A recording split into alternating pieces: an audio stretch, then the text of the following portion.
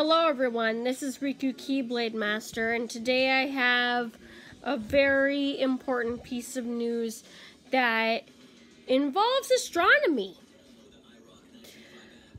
This news is based on a new project called Kepler 1649c. Scientists from NASA discovered a new planet, and that might be what they're calling it for right now, which acts very similar to the planet Earth, but do not pack your bags just yet. For we don't know much about this planet, what kind of intelligence lives on the planet, or if there is any intelligence that lives on the planet at all. So we really are unsure what is going to happen with this.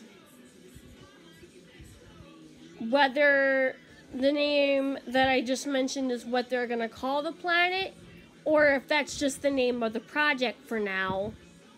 I'm sorry this video has been so short, but this is the only update that I have right now, thanks to a network on my Google Assistant that is called CNET, which is based on tech news.